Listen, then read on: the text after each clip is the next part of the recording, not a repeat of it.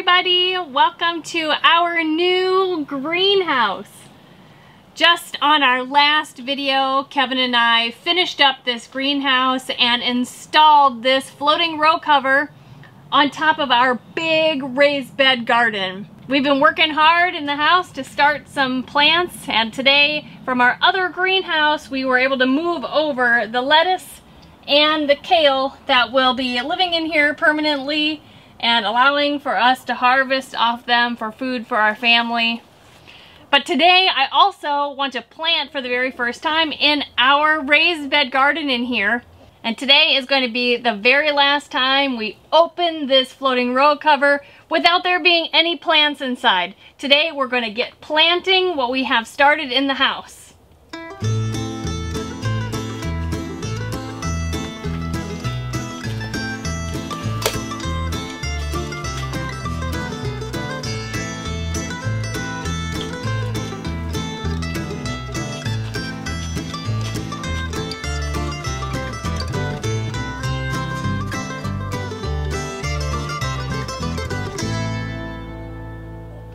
So I'm sitting here by our brand new raised bed garden. Kevin and I built this. It is 6 feet wide by 22 feet long. It has about 18 inches worth of soil in here. We actually put compost in here for the planting medium. We're going to be using the square foot gardening method in this raised bed garden. It will allow us to really intensively plant our plants in here for winter harvesting. Now, our purpose of this entire greenhouse and this raised bed garden is to allow us to grow plants. During the season, we're just not able to plant outside in the garden. And even though we're not going to heat this greenhouse at all, we will be able to grow plants in here over the winter. Those cold hardy plants like lettuce, kale, cabbage, broccoli, cauliflower, turnips, radishes, lots of things we're going to be growing in here. We're also going to be growing on the perimeter in big buckets, crystal licks buckets, which are used for cattle. There's food inside those buckets and then the cattle eat out of them, and then a lot of the farmers, the cattle people, don't have anything to do with the buckets, so we've asked our neighbors to just drop those buckets right off at our house and we'll use them to plant in. And then magically they will have some gifts of fresh produce that arrive at their place so we can give back to them and say thank you with some fresh produce. Anyway, today is a very exciting day for me. I get to put my hands in the dirt. I have already put my hands in the dirt a little bit. It's one of the favorite things for me to do. We've got a bunch of plants that we started about 6 weeks ago. We started them in the house on heat mats and under grow lights that are ready to come out today. We're going to be planting an area that is about 6 foot wide by 6 foot long. And then later in a few weeks, we'll plant the rest of the garden. We're hoping to do at least one more big planting, maybe 2 more big plantings to fill up this entire raised bed and this entire greenhouse for some spring harvesting. Now, before we get started, I want to talk with you a little bit about the square foot planting method. Basically, in a raised bed garden, you would divide your entire garden into 1 foot by 1 foot sections. And you could do that a lot of ways. Some people will run wire or string through the entire raised bed. Other people would use like a template that they would plant in and then pick up and move and plant the rest. But one of our amazing subscribers sent us a tool that I want to talk with you about, and it's really pretty neat. They sent it to us off of Amazon. We got it in the mail and we opened it up and we weren't quite sure about it. So today, Kevin and I, earlier this morning, we were playing around with it to see how it would work, and it is actually pretty nifty. So I want to show you how it works, and we're actually going to use this instead of coming up with some other way to lay out the grid for the square foot planting. So basically, when you press this square down into the soil, it leaves an impression, the square mark down in the soil, so you know where you're supposed to plant. But also, there are a bunch of holes in here.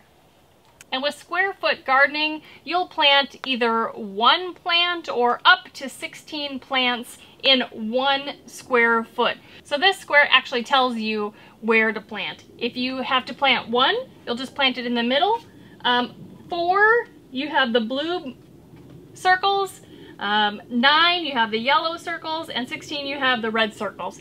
It's really pretty easy. And you just poke your finger, or they actually give you this little gizmo to poke down into the soil, and it marks where you should plant. So we think it's pretty nifty, and we're going to use it today.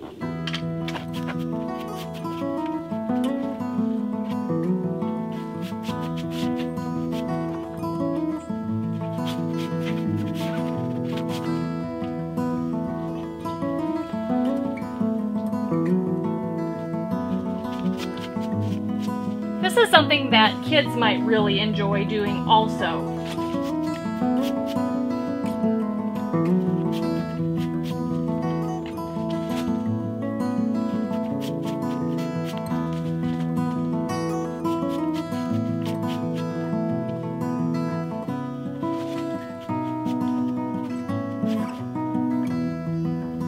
Okay, let's go get some plants to put in here. We have 3 trays that have plants in them. In here we've got spinach and beets. In this tray we have green onions, kohlrabi, broccoli, cauliflower, and cabbage. And in this tray we have cilantro and some turnips. Kevin and I sat down and we created a diagram of where we're going to plant what.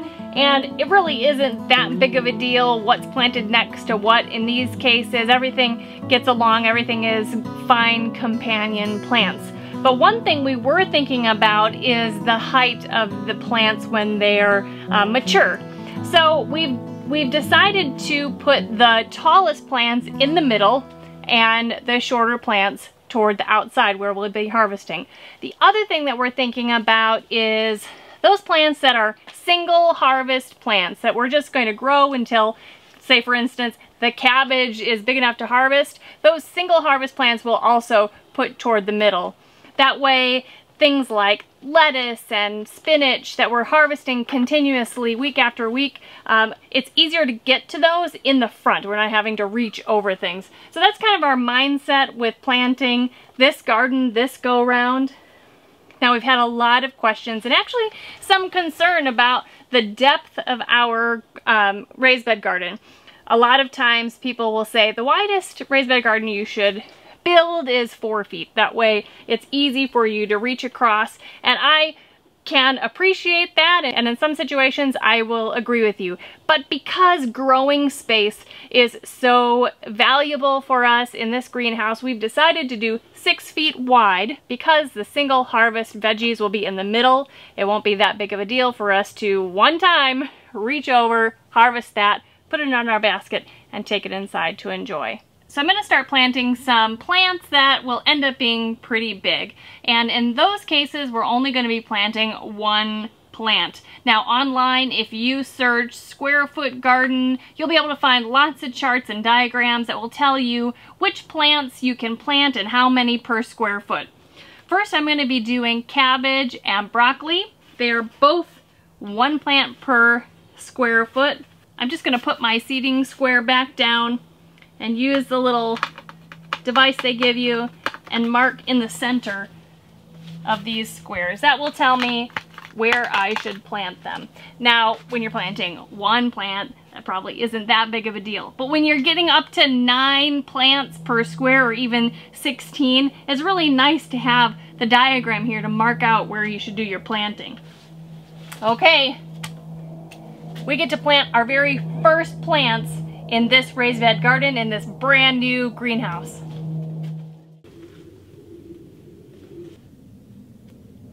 This is nice loose soil, loose compost. Just really easy to plant these little guys. First plant, that is cabbage. So we have a limited amount of time today in the garden to get these things planted, so I've asked Kevin to come out and give me a hand, and together the two of us are going to get this section of the garden planted.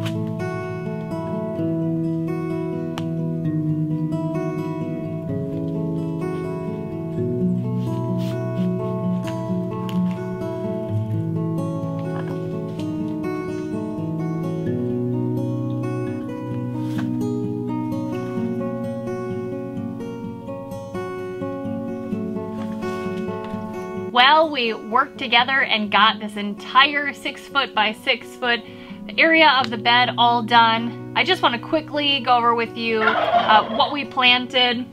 This is actually going to be a ton of food and we're so excited.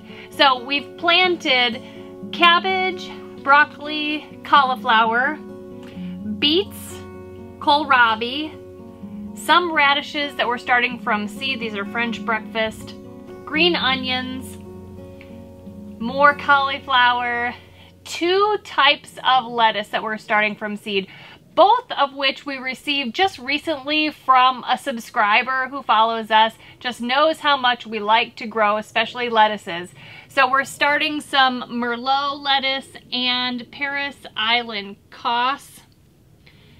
Next to that, we are growing a bunch of cilantro, a bunch of spinach, and I think for now that is about it. Now we get to go back into the house and start a whole nother round of seedlings for this greenhouse. We still have lots of buckets to fill with compost and get some seeds started in there. We're so excited to get started on this project, but it's getting a little bit chilly, and so pretty soon we need to cover these back up so that they can stay warm overnight. But you know, through this project, while we've been building this greenhouse, while we've been building this raised bed, we've gotten some questions, some kind of repeat questions. And so Kevin and I just want to take a couple minutes to answer some of those things that we've been hearing over the last month or so. Before we can answer questions though, we need to cover these guys back up.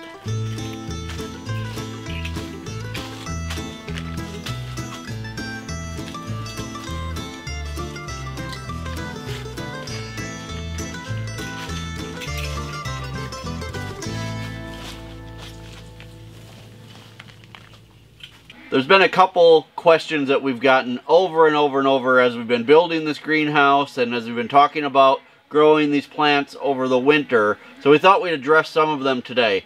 The first question that we got a lot is, you know, how much warmer will it really be inside the greenhouse versus just outside during the winter? And that's a good question. A lot of that has to do with how sunny the day is. But I can tell you this, we've had this second greenhouse up now for about, I don't know, 4 or 5 days that it's been complete.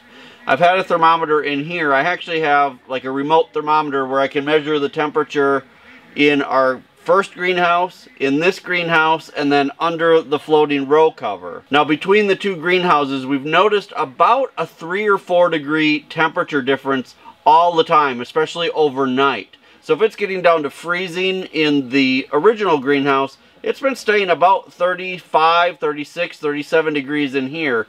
And I think that that's because we have this huge raised bed in here and all of that biomass is really helping, you know, put some heat back into the air overnight. Now the real interesting thing is under the floating row cover, it's even a little bigger of a difference overnight. So if it's 32 degrees in the original greenhouse, about 36 degrees in here, it's about 38 or 39 degrees under the floating row cover. And that's quite a difference when you think about, you know, 32 degrees versus 38 or 39. For your plants, that is a game changer. So those are things to keep in mind if you are thinking about doing something like this. The more biomass you can have within your covered greenhouse and covering that as well, the more heat you'll retain when the weather is cold overnight. Right. Now during the day, like today for example, the high today was about 40 degrees. And we saw it get up as high as 80 degrees in the greenhouse today. Now that really heats up the soil under the floating row cover, and then that heat will come back out overnight, and that's what makes that nice difference. So the other big question we've been getting lately is about pollinators throughout the winter and closed up in a greenhouse. What are we going to do for bees and other pollinators with our plants? Well, right now we're growing primarily cold weather plants that don't flower to produce the fruit or the vegetable that we're going to be harvesting. For instance, cabbage. It doesn't need a bee, it doesn't need pollination to actually grow the cabbage itself. Same with beets and kohlrabi, broccoli, cauliflower. A lot of those turn into a flower to make seed, but they don't need the flower to create the fruit. Now there are a couple things that we will be needing pollinators for later on in the spring, like peas. They will create a flower, and once it's pollinated, it will create a little pea pod.